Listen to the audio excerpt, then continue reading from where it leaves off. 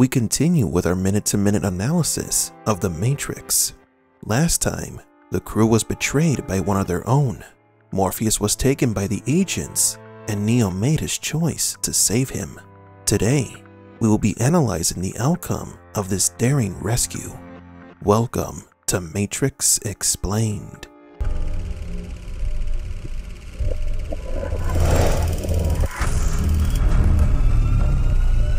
Welcome to the desert of the real. Our duo set off a bomb that destroyed the entryway to the building. The explosion activated the fire alarm and sprinkler system. Smith is getting soaked and orders the other agents to find and destroy the intruders. The falling water is a common element used in the films. Neo's travel to meet with Morpheus, Morpheus's rescue, and the final battle in Revolutions.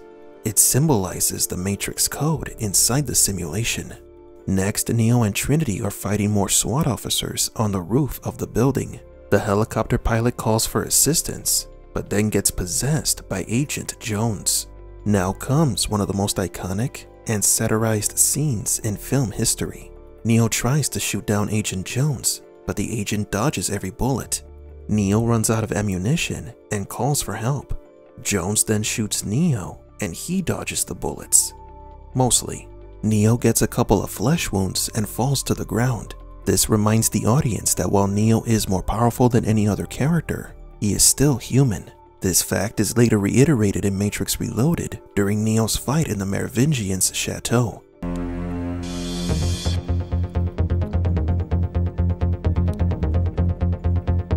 You see, he's just a man. Jones stands above Neo. He is about to kill him when Trinity surprises the agent. Dodge this. Trinity becomes the first red pill to kill an agent, so to speak. The body of the possessed helicopter pilot falls to the ground. Jones had escaped to a new shell. Humans that get possessed by the agents enter a comatose state. Their bodies are taken over by the programs, and their appearances change. Once an agent no longer needs or can't use their current shell, he moves on to another. Any damage that was inflicted on the body remains, or in the worst case scenario, like with the helicopter pilot, if an agent gets fatally wounded, the human dies. So in other words, Trinity killed the pilot, not the agent. It is a sad and tragic fate for those humans who are in the wrong place at the wrong time. They are collateral damage. How did you do that? Do what? You moved like they do. I've never seen anyone move that fast. Wasn't fast enough. Can you fly that thing? Trinity calls Tank and tells him that she needs the information on how to fly that specific helicopter. This scene is interesting because it reveals that the red pills aren't limited to learning new skills inside the construct. They can learn new skills inside the Matrix at any given moment. Back in the interrogation room, the agents are still guarding Morpheus. Then the helicopter appears outside the window. Neo is manning the chopper's minigun and begins to shoot up the room. All the agents go down, and Neo wills Morpheus to get up. Morpheus gathers every bit of strength he has left and breaks free from his chains and the mind-breaking serum. Remember that Morpheus was still under the effects of the injection, yet he managed to suppress it. Morpheus's strength and will are incredible. He is one of the most powerful members of the Resistance. But before Morpheus could make his escape, the agents return to the room, and Smith shoots at Morpheus. He runs, but one of the bullets hits Morpheus in the leg. Neo knows that Morpheus wasn't going to make the jump to the chopper, so he jumps after him and catches him. In the beginning of the film, Neo couldn't escape the agents in Metacortex because he was afraid of heights. That fear would later prevent him from passing the jumping test in the construct. Now, however, near the end of the film, Neo jumps out of the helicopter with no hesitation to save Morpheus. He is no longer afraid. Neo has grown as a character. Smith shoots the chopper's gas tank and it begins to lose altitude. Neo and Morpheus are hanging out of the helicopter while Trinity tries to fly it. She flies close to the roof of a building and Neo drops Morpheus. Neo also lands on the roof, but the chopper is going down. He grabs the line and he is dragged towards the edge of the roof. Trinity gets out of the pilot's seat. She grabs and shoots the line. The helicopter crashes, and Neo saves Trinity. Do you believe it now, Trinity? Neo once again tries to tell Morpheus about what the Oracle told him, but Morpheus tells an interesting fact about her. The Oracle. She told me She told you exactly what you needed to hear.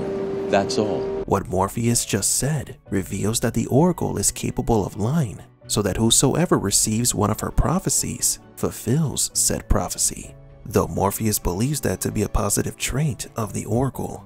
For us who have studied the Oracle's actions, we know that this is part of her manipulative nature. She told Neo what he needed to hear, because otherwise, he wouldn't have sacrificed himself to save Morpheus. Neo's actions have been manipulated. There's a difference between knowing the path and walking the path. It is not the same for Neo knowing that he is the one and acting as the one. The crew calls Tank to find them an exit.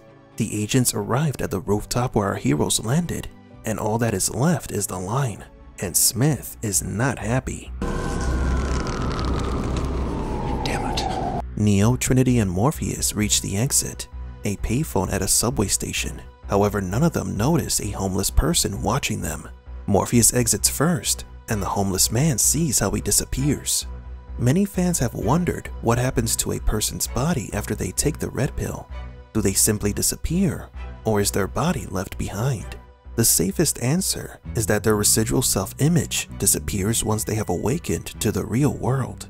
The homeless man was shocked by what he had just witnessed, and now Smith knows where they are. Now is when Trinity decides to tell Neo what the Oracle told her. Everything the Oracle told me has come true.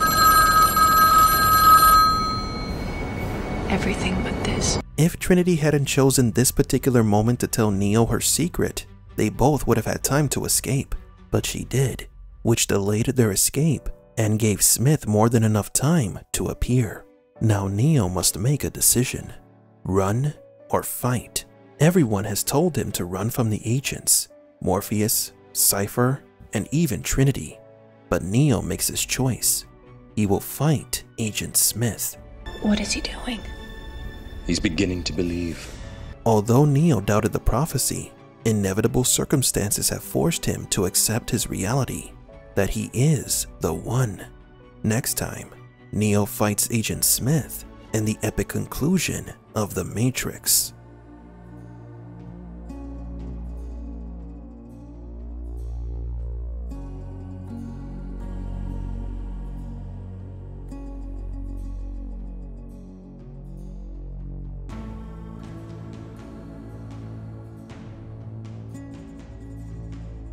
For Matrix Explained, please leave a like and subscribe. And thank you for visiting the Desert of the Real.